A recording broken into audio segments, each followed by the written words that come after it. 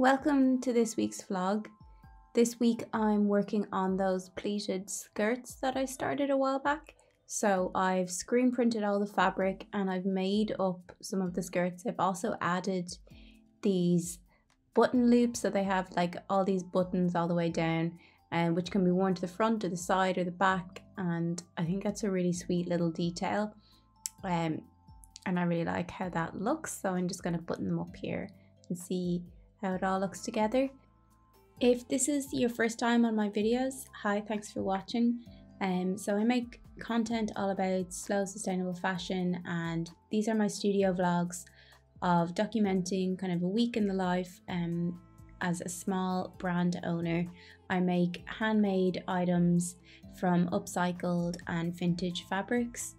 So if you enjoy them, please give me a like or subscribe. I'm trying my best to get to 1,000 subscribers by the end of the summer, so yeah, it would be much appreciated. In the last video, I went screen printing and I added my prints to all the fabric, and now I'm just constructing the skirts one by one. I'm constructing a few of them, and then a few are going online as made to order so that they can be available as custom sizing.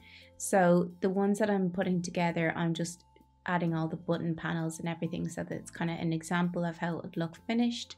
And here's one of the little panels with all the button loops and then with the buttons hand sewed on, which is quite a time consuming job, but I really like how that looks.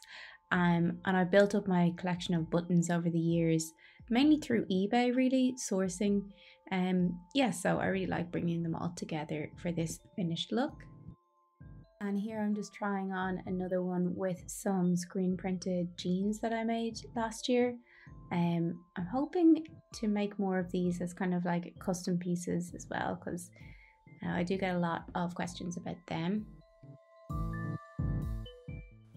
So this week was mainly just sewing and construction, lots of ironing and pressing as I go as well. Just pressing out the seams so they look nice, and then ironing in the pleats so that they sit well on the fabric.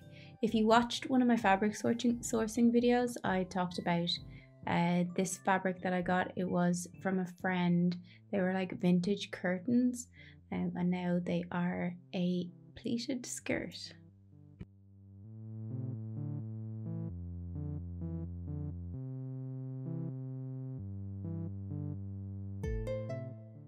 And then I thought I would just include this video of my studio one evening when I was leaving with the light coming in.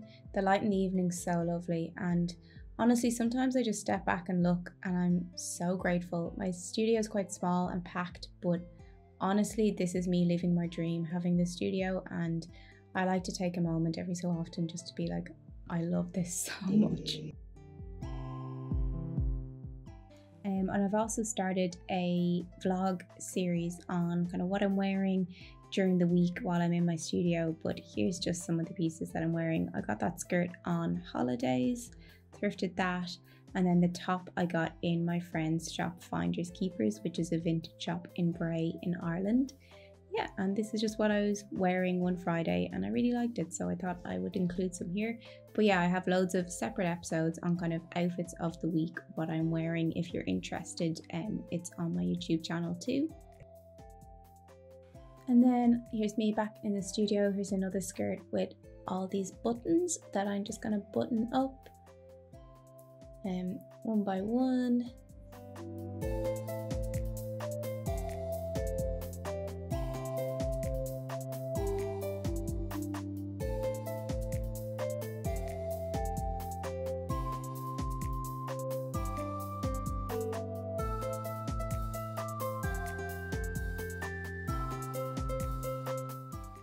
So my kind of way of preparing for online drops is that I shoot all of my product in my light box, and that way you kind of get really well lit product, and then I edit the background so that they are white and they sit well on my website. And then my made to order pleated skirts were in the same fabric, so I put them up as made to order with an example of how they'd look as finished product. This is me just shooting each piece one by one, and we're just going to go through that and I'll show you how they looked.